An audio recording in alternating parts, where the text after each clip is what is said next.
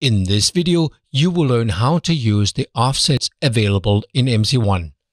Understanding the offsets is a foundation for anybody working with machine control because a machine operator will use and adjust the offsets all the time.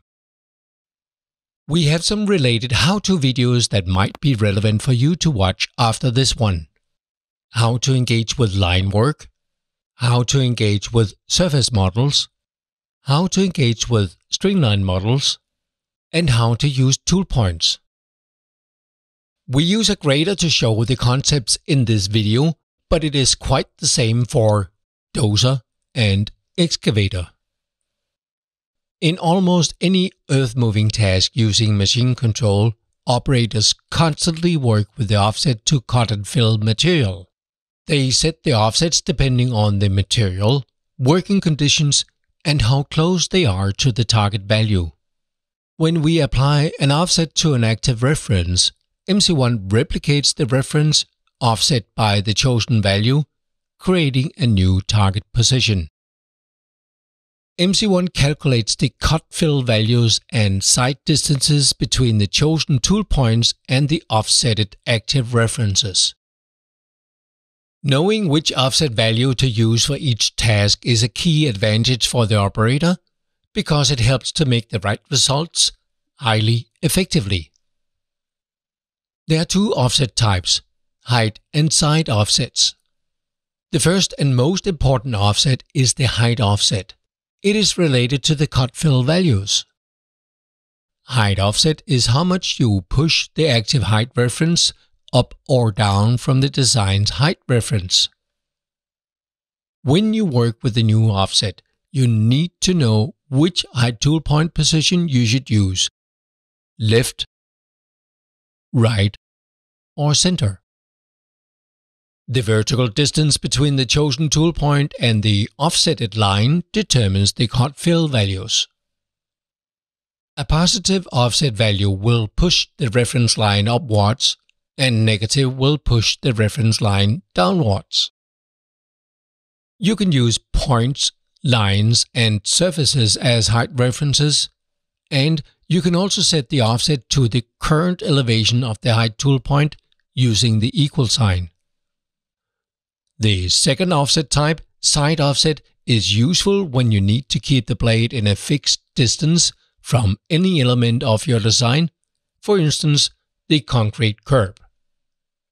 Side offset is how much you push the active side reference sideways from the design's side reference. When you work with the new offset, you need to know which side tool point position you should use: left, right, or center. The horizontal distance between the chosen tool point and the offsetted line determines the sideways deviation. A positive offset value will push the active side reference to the right, while negative offset will push it to the left relative to the direction of the line. You can use points and lines as side references, and you can also set the offset to the current distance to the side tool point using the equal sign. There are several situations where an operator should adjust the offsets. In this video, we work on the final grading layer of a road with a center line and a crown profile of 2% cross slope on each side. Let's start grading the road bed. We have selected Finish Grade as active height reference and center line as active side reference. We set the height tool point in the center of the blade and side tool point in the left side of the blade. It is common to check the grade after compaction and then see that we need to adjust the layer thickness. We adjust the offset by a few centimeters.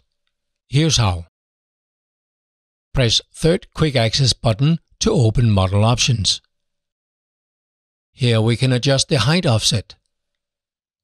You can manually increase or decrease the offset using the plus and minus buttons.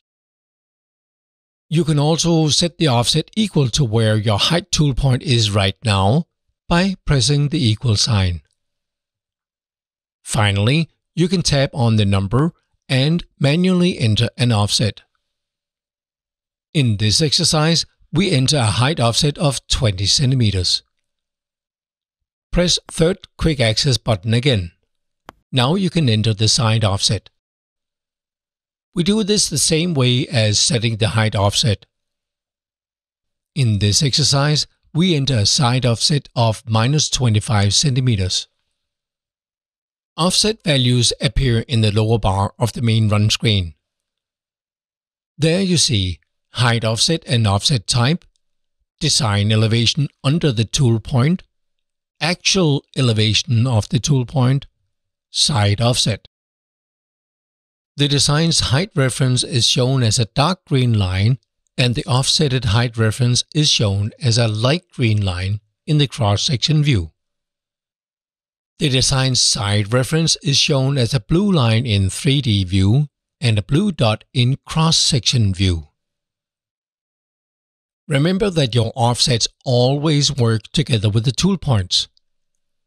MC1 measures from your chosen tool point to the active reference, in this case your offsetted reference. The height tool point is shown in green, while side tool point is shown in blue. For more information regarding tool points, see the video How to Use Tool Points. That's it. You have learned how to use the different offset types together with tool points and active references. You should now have enough understanding about why the offsets are important, how they work together with the tool points, and how to use these effectively in daily work with machine control.